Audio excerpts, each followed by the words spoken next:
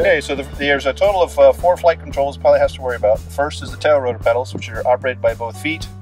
And this is how we turn the aircraft into hover. So if you move full right pedal, you look at the tail rotor, it just adjusts the pitch of the blades.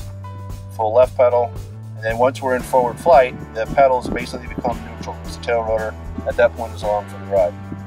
The second control is called the collective. It's the stick on the left-hand side. We're lifting up on the stick.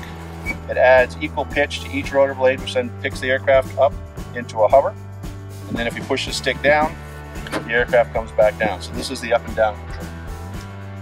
Next control, third control, is called the Cyclic Stick, which sits in between your legs. It's controlled with the right hand, and this is basically your direction and speed control. So by moving the control left and right, it's left and right turns.